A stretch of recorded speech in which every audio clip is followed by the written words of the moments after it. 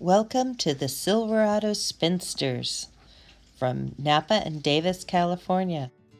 Look at that lovely black fleece. Wensleydale and Cormo, really nice luster. There's the fiber structure. We use pop locks from Clemis and Clemis to open our fiber, and it just really does a great job. Here's the open locks ready to spin. We're spinning a single. We're spinning it at about 10-12 ends per inch. This is a Lazy Kate holding bobbins ready to ply for the yarn. This is the warp yarn that we're going to be using, as well as white and gray. We're using Lendrum spinning wheels. Here's the black wool spun. The finished yarns, a close-up detail. And the finished warp yarns. The white is a Wensleydale Cormo Merino, the gray is a Corriedale, and the black is that lovely Wensleydale Cormo.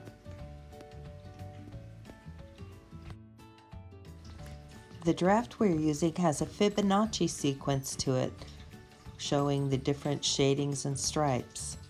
This is our weft, 6 ounces, ready to spin.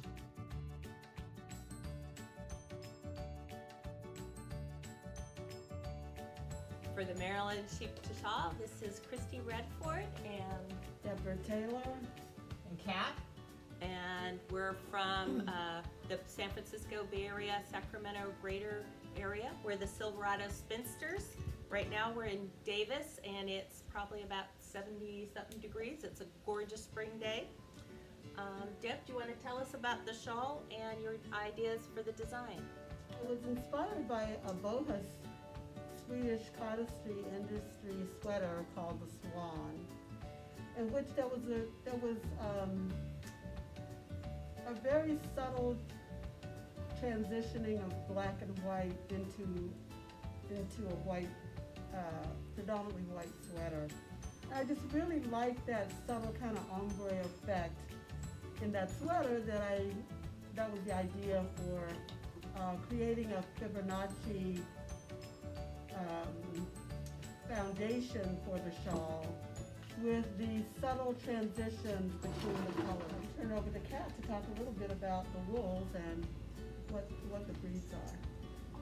So one of the things that we've learned about fleece selection for sheep-to-shawl is that if you get something that's too fine and too crimpy, you'll have so much take-up when it comes off the loom that you probably won't meet the minimum requirements. And so we like to look at pieces that are fine, but that have minimum crimp for their breed. It's a silver young Corriedale from Nancy Burns's ranch. It's called Marble Peak Ranch in Northern California. Nice silver gray, but that didn't have a lot of crimp. And the other 2 fleeces in the warp,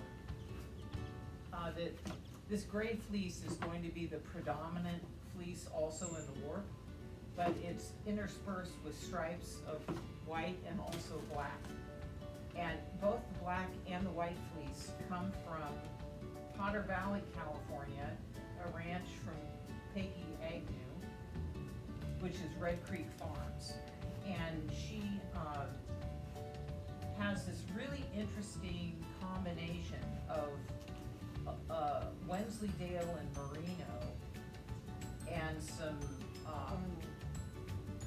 and Cormo, and we really like the Wensleydale infusion into the fleece because it adds so much luster. Because we like using local fleeces when we can. So everything in this shawl is from California. Christy, do you want to talk a little bit about the spinning? We spun a little bit fatter yarn than we usually spin for the warp. We were aiming for about 12 ends per inch, and we put a little bit less twist into it because we wanted it to be a full, soft, nice hand on the yarn. It's spinning up very nice, very beautiful. It's very clean fiber, and it's going to have a lot of air in it, so I think it should have a really nice hand. Deborah, how did you start spinning? I worked as a veterinarian on the Navajo reservation. That was where I was first introduced to the concept of spinning. And when I came to graduate school at Davis, I discovered there was a spinning class. So I took that class, didn't touch my wheel for about 7 years after that, until I was studying for qualifying exams for my PhD, and ended up using spinning as a meditation to kind of calm down and maintain my sanity. Well, my grandmother taught me how to knit when I was in grade school. And I've always been fascinated with being able to do things start to finish on your own. And which is also why I like cheese making and other hobbies that I've taken up over the years. And so along about, it was 1999, I think, I quit smoking. And I was dreaming about cigarettes all the time. And so I was looking, I also work at the university, and so I started looking through the catalog for the craft center of all the different classes you could take. And I ran across spinning, and I thought, well, this could be interesting because I really like to know how to make things from the very beginning. And so I took a spinning class. And Deborah was my teacher. Sometime after that, she said, hey, we're going to be doing this sheep-to-shawl. Why don't you come along? And I said, okay, what the heck? And so the rest is history. How about you, Christy? It was a Renaissance fair back when it was at the Black Point Forest, and saw somebody with a drop spindle, and it just fascinated me.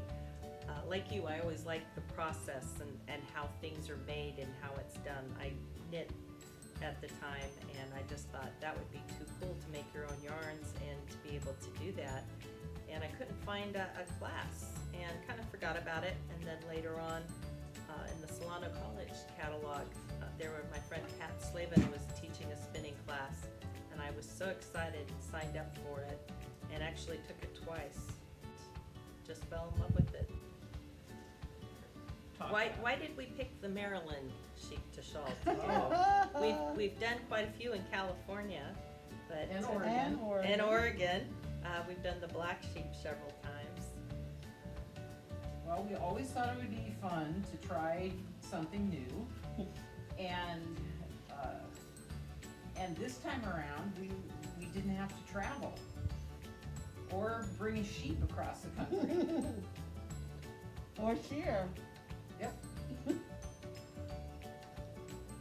So it seemed like the perfect time to give it a try. And unfortunately, there's no silk in the lab. Deborah dreams of a sheep-to-shawl that's all silk. I don't know exactly how that would work. Huh? Worm-to-shawl. Could be interesting. Oh, la, la.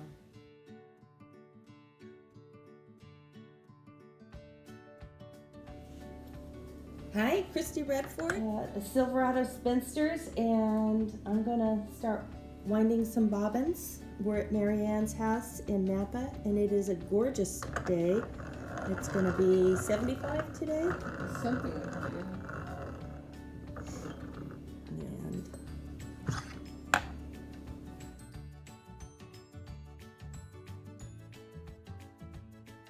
And here we are with Mary Ann, our weaver. And how long have you been weaving? I have been weaving about 6 years now, going on 7 years. And what do you like weaving best? Well, normally I weave with cotton more than wool, but you know, I just started learning how to weave by making dish towels. You know, I just did a variety of different patterns, went through the hand weaver's book. So kind of my go-to is dish towels, but I have branched out into blankets and scarves and just been rag rugs lately. So this is pretty exciting to be part of this competition. What drew you to weaving? What made you want to start? I have always been interested in textiles. I've worked in the apparel industry for over 40 years. Learned how to sew as a young girl, and so I've always had my fingers on textiles. And so when I happened to come across a weaver, I thought, oh my gosh, this is what I want to do. So I took the bull by the horns and started taking weaving classes, and I just love it. So tell me about your loom.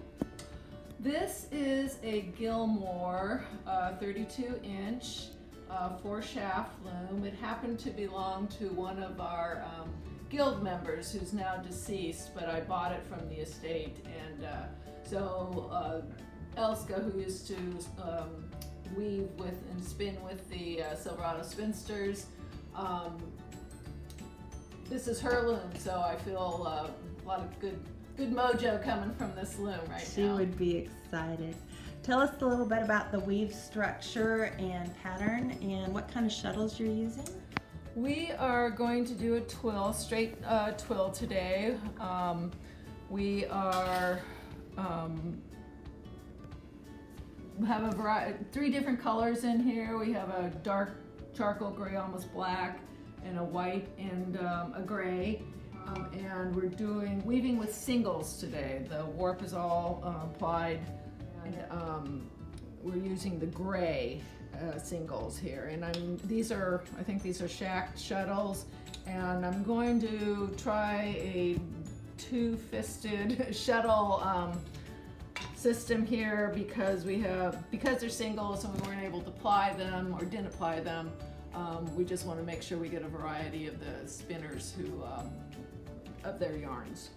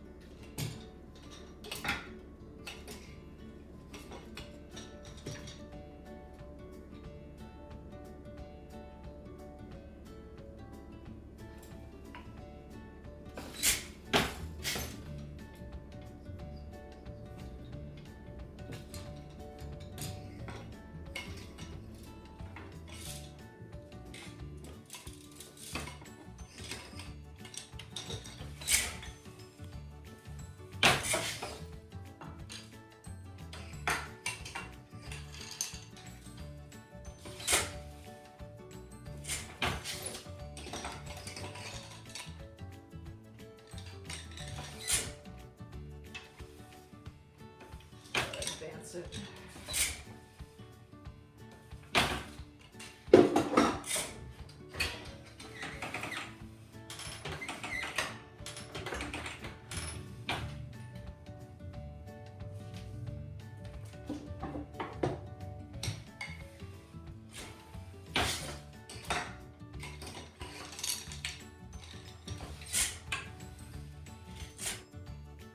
We are measuring the width on the loom, and it is 24 inches.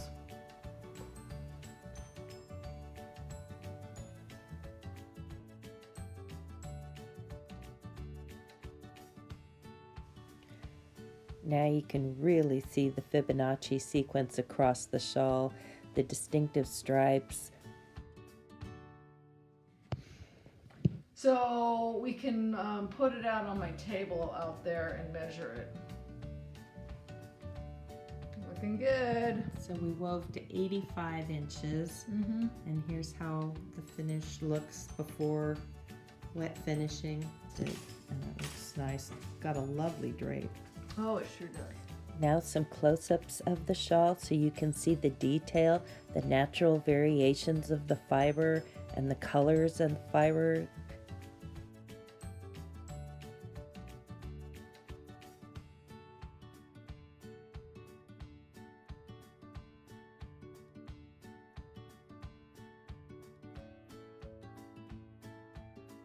Shawl's all laid out, ready for the finishing touches and weaving in the ends. Success!